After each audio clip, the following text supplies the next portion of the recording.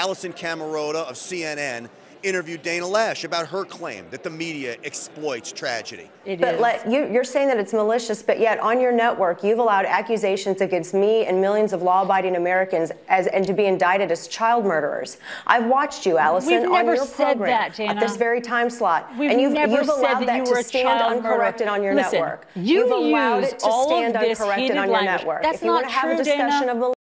She said we would never do that.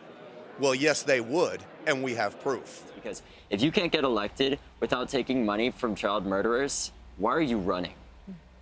Hey, guys, are you going to be able to go back to school? So, Alisyn Camerota, here's my message to you. You want to lie straight to the American people? NRATV will be here to call you out. Dana Loesch will, I will. You better believe we all will, because NRA members, freedom-loving Americans, gun owners across this country are tired of CNN and its lies and its deceptive media practices to do what? Try to destroy the Second Amendment, and now the goal is to try to destroy the NRA simply to take a straight run to destroy all of us. We are not going to let it happen.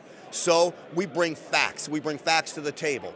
We proved, Alisyn Camerota, that you allowed people to call NRA members and the NRA child murderers. It's unacceptable.